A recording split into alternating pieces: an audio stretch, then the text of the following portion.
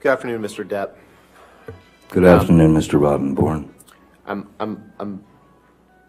This article, this opinion piece in the middle of the page there, Mr. Depp, this is the opinion piece that Amber Heard wrote in the Washington Post that was published on December 18th, 2018.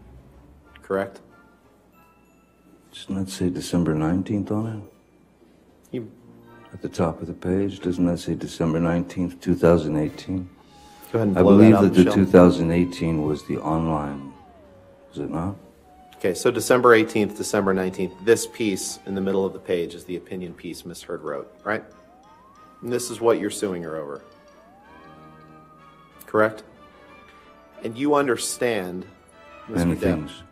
you understand, Mr. Depp, that you cannot, you are not suing her for any damage, alleged damage, or any accusations she made prior to writing this article. You're aware of that. You'd agree with that, right? Could you say that again, Mr. Rottenborn? You are not. Was quite possibly. Maybe that was the online version that came out first.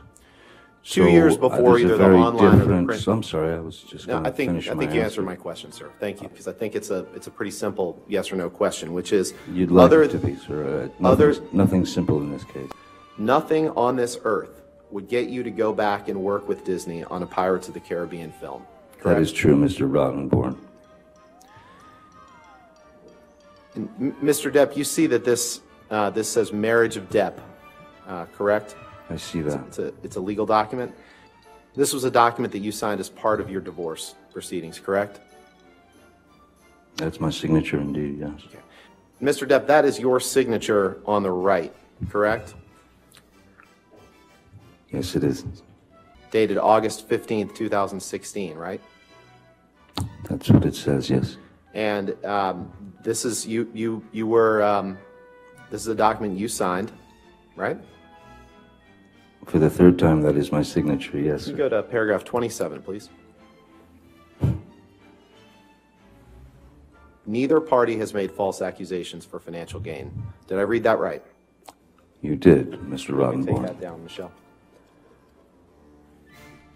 And that was a document you signed in August of 2016.